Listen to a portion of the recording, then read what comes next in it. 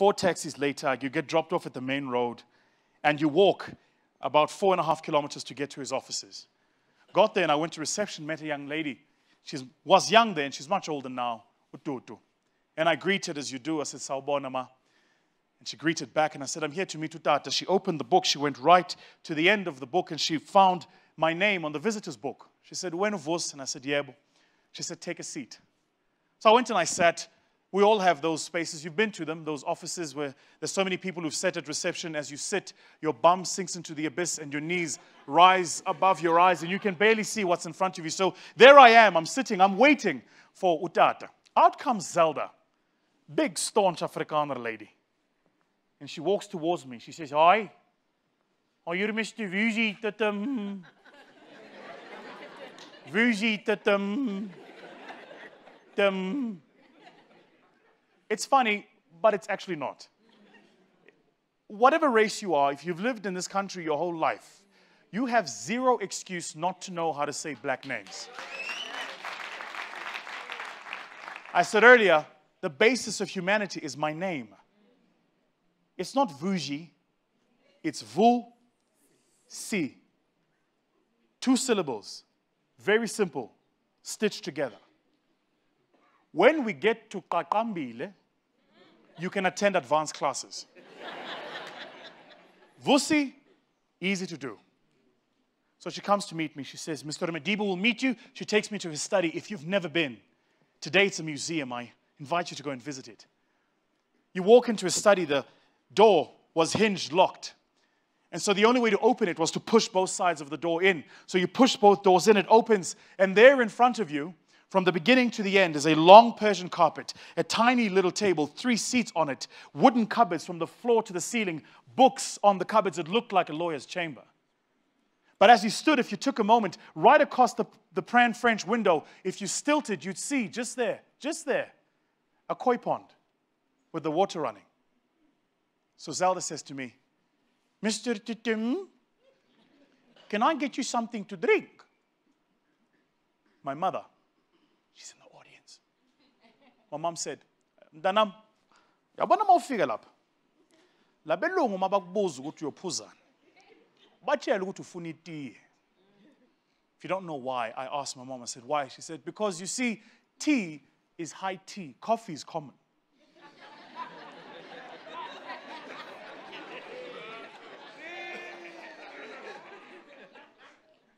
So there I am, and Zelda says to me, "Can I get you something to drink?" I said, "Yes, can I have some tea?" Then she said those words. All of us have heard them. Black people, you've all heard those words. The minute you hear them, your mind goes, "What are we talking about now?" She said, "Will that be jasmine or Earl Grey?" And I said it exactly like this. I said, "Who's Jasmine?" And the next thing I said was, "You don't have Joko." No Trinkonyana. So Zelda goes away. She goes away. She goes to make the tea. She comes back. She brings me the tea with "Eat Some More Biscuits." Important to mention the "Eat Some More Biscuits" because I didn't ask for them. I always thought there was a bit of racial profiling.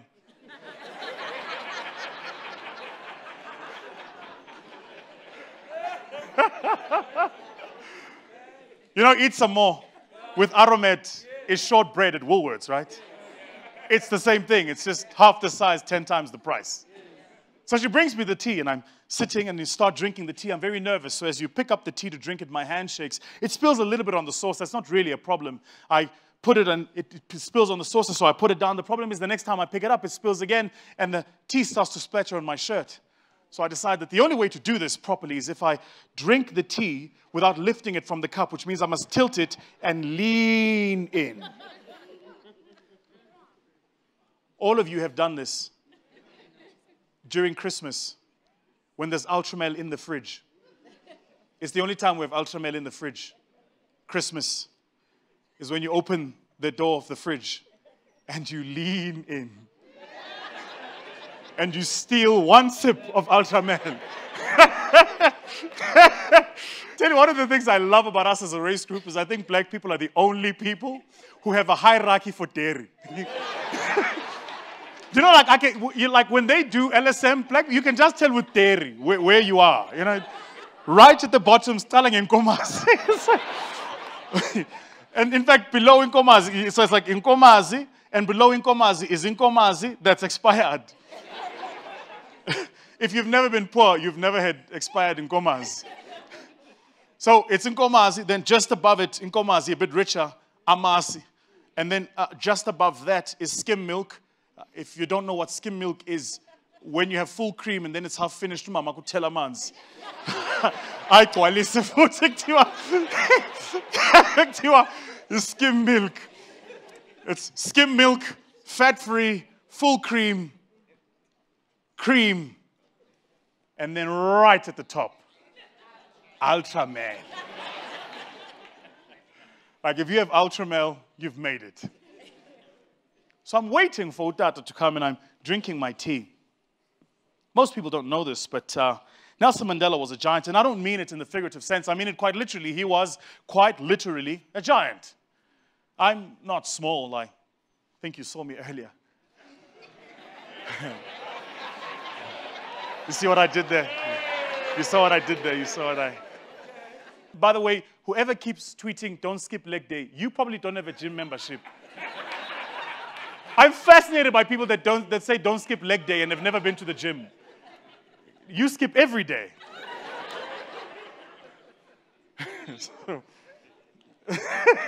Somebody just said, yeah, I'm talking about you, comrade.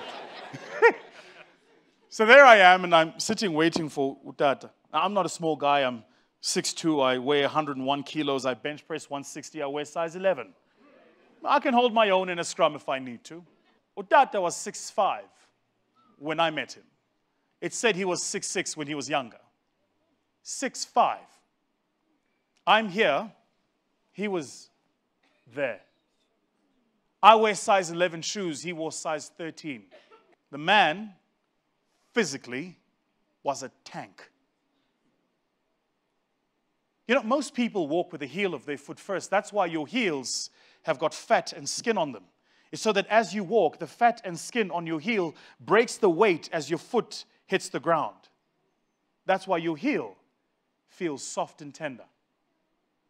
Utata used to walk with the ball of his foot first. So that meant when he was coming, you heard him coming.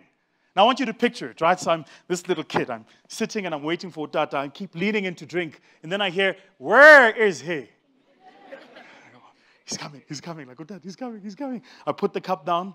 And then he says, okay, is he in the study? Yeah, Mr. He's waiting for you in the study. Okay. Go. Gets to the study. He pushes the doors open. He walks in. He says, my son, come here. My father had died some years before then. And nobody had called me my son since then. So Utata says this. And as you might imagine, my stomach starts to tingle. You've had this feeling before. And then my chest gets tight. My throat clogs up. I can't swallow. My mouth gets dry. I can't feel any spit. My forehead heats up. And I know what's happening. I know this biological process. The next thing is sugar water is going to come out of my eyes, down my cheek. It's called crying. And just before the moment, the only thing I could think, with tears teetering on the brink of my eye, the only thing on my mind was, Vusi, do not, as a Zulu man, let a Xhosa man see you cry.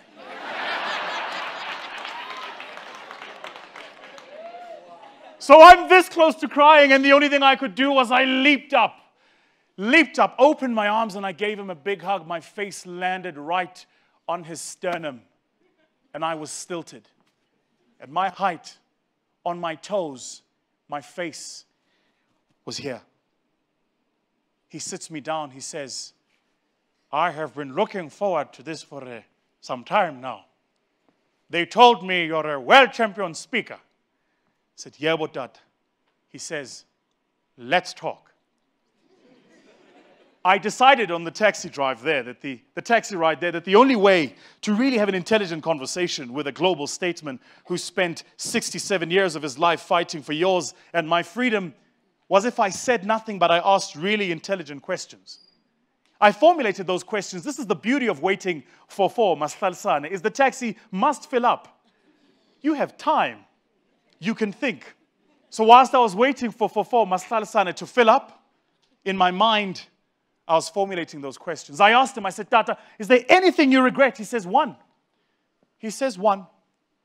His son died whilst he was in prison, his oldest son, and by their belief in their culture, when the oldest son dies, the father must bury him. The father, not alive, the father's equivalent, his brothers, must bury the son. If they don't do so, the son will not see the hereafter. When his son died, Utata went and asked the apartheid government for reprieve to go and bury his son. And the government of the day said to him, if you renounce what you have said about apartheid, we will let you go and bury your son. He wouldn't renounce his beliefs. He didn't get to bury his son. In his mind, his son never made it to the hereafter. This is why I'm fascinated by people who have the audacity, the unmitigating temerity to call Utata a sellout. Just think the next time you make that statement. He gave us the opportunity. What we do with it is up to me and you. All his generation did was give us the opportunity. There are some who call him a sellout on social media. Their own families were keeping the system of apartheid running, working in the factories during the stay-away days. Sometimes before you cast aspersion, you should perhaps take a look in the mirror. You might not like what you see. We get towards the end of the meeting. There's a knock on the door. Zelda peeks her head. This is personal assistant sign for it's time to wrap up. So Zelda peeks her head. He looks at me and he says, I must go. Then he says, but you know, they told me you're a speaker. I said, yeah, what that? He says, but man, you have not spoken. Have you any final questions? This was the one. I thought about it on the taxi drive. I've been thinking about it the 2 weeks before when we got the letter to come meet him. This was the question I decided. I asked him this one. This is it. This is the deal closer. After I ask him this question, he's going to remember me at the very least for the rest of the week. Here was the question. I asked him, I said, Dad, what is your dream for South Africa? And he said, South Africans need a little bit of faith. I asked him, what is faith? He said, not me. Faith is the ability to see the invisible, believe in the impossible, and trust in the unknown.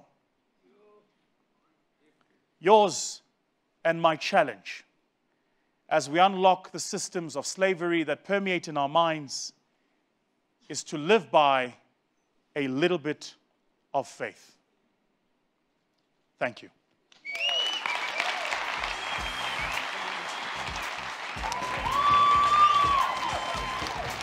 Nice. Nice. Nice. You guys killed it. Well done. Well done. You killed it. Thank you.